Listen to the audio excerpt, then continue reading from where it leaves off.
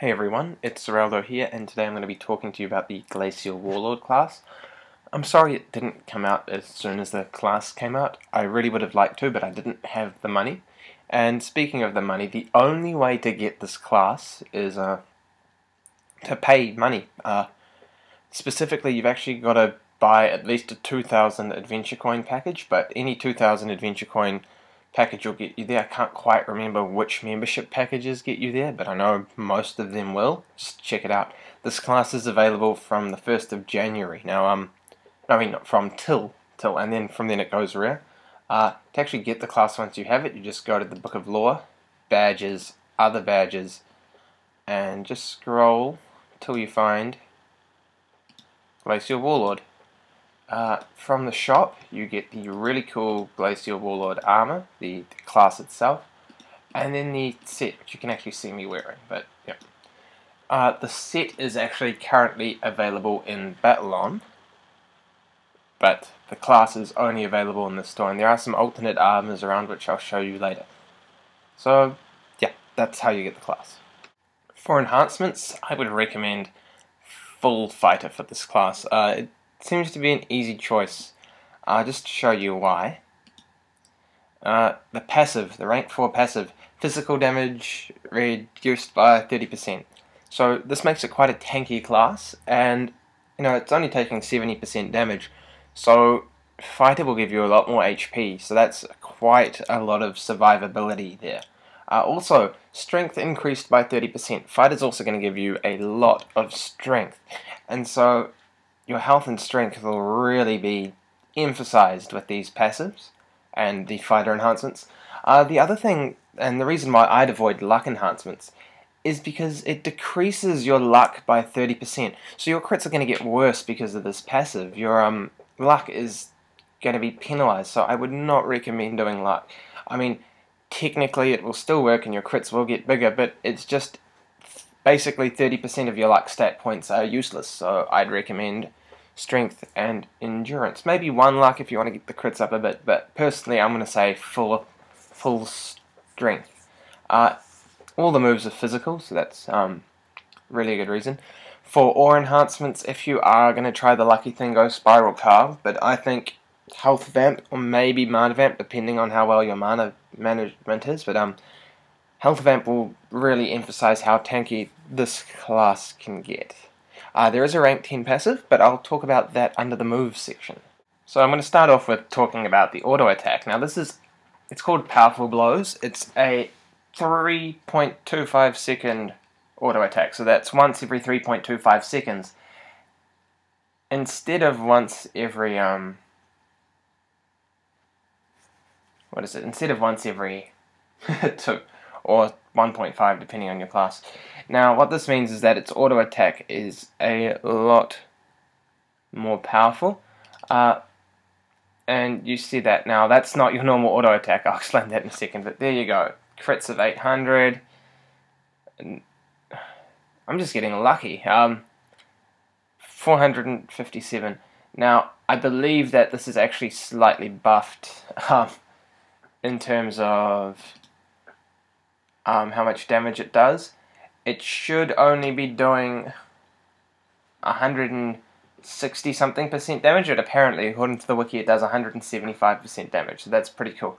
Now you're wondering why I've been hitting such massive attacks with auto attack. That's the rank 10 passive at work, and I thought Dragon Shinobi had a pretty cool rank 10 passive because it activated a lot of the time. Glacial Warlord takes the cake. It's called Skull Crusher, and it's just got a chance to do a massive hit, and you saw that, an auto attack hit that does 1,600 or crits for several K. Most of the moves in this class actually revolve around the auto attack. So it's a slow auto attack, but when it hits it's powerful and it can be quite nice. So we'll just get on with the moves. The first move is called Pummel, and it's 12 MP, 3 second cooldown, and it gives you Frozen Heart stack, and this stacks 5 times. Notice how it stacks to you and not your enemy. That's useful. Each heart increases your crit, haste, and damage. So haste is a big thing for this class. So, I mean, as you can see, some of the moves do increase your crit chance and all that, but I do feel that you've got to be careful because a lot of your advantages are actually coming from your strength and endurance. Yeah. Now, the other moves are basically work off these stacks. You've got Chilling Blow, which is a stun for 4 seconds, and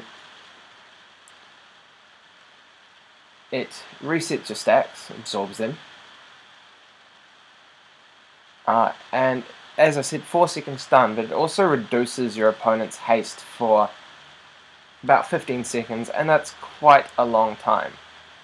You've got your fourth move, which also uses your stacks. It costs 22 MP. That one here costs 38, so it's actually quite a MP heavy move. Your third move here, Frostbite, 22 MP and 19-second cooldown.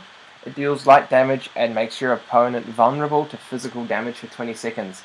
And the more stacks you have, the more vulnerable they are. Now, it might actually be hard getting 5 stacks now that the rank 10 passive's in place, but I want you to see what this move does to your auto attack once I heal up.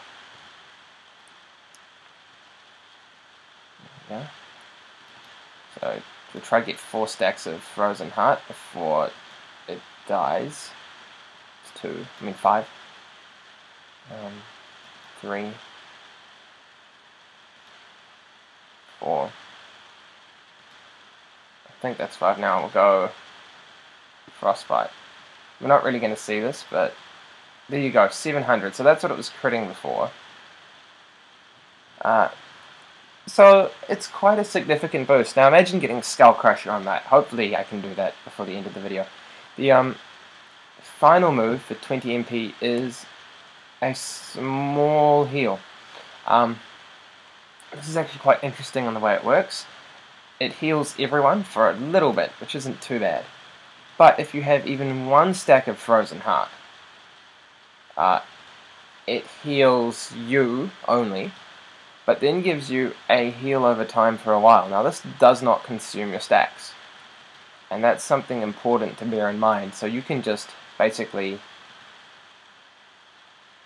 have your heal going and your extra damage coming in. So it's a really nice combo. Now you can't really rely on Skull Crusher in a confined sort of space, a small amount of time.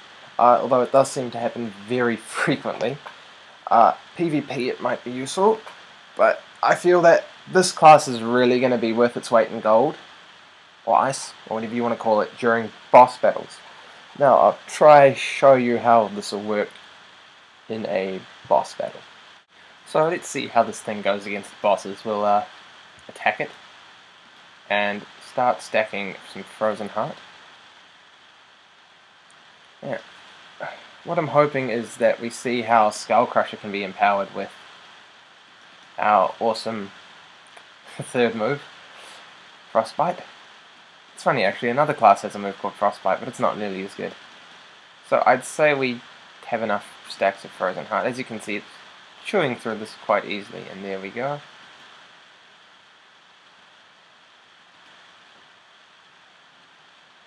See, that's a 1.2k crit from an auto attack.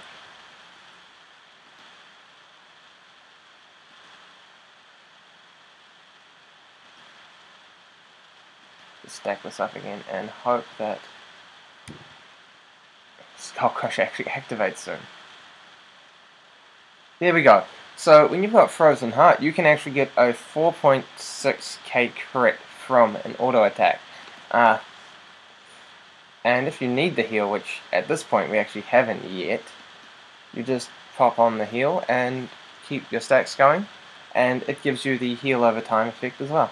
So this is a very interesting class, and I can say I really like it. I've got it to rank 10 just as you guys wanted me to. I think the luck could have a bit of an impact on this class, but I'm still going to recommend Fighter on the basis that you're wasting a lot of stat points if you go for luck. Feel free to try it out. But just remember, I'm a big fan of what I can depend on, not what I hope to get from crits. That said, remember, if you are going luck, Spiral Carve and Luck Enhancements. That'll be the best combo for this. hope you enjoyed. I certainly did. I'll be doing more class guides soon, and hopefully I'll be doing a first Upholder character video for Oversoul. Until then, bye.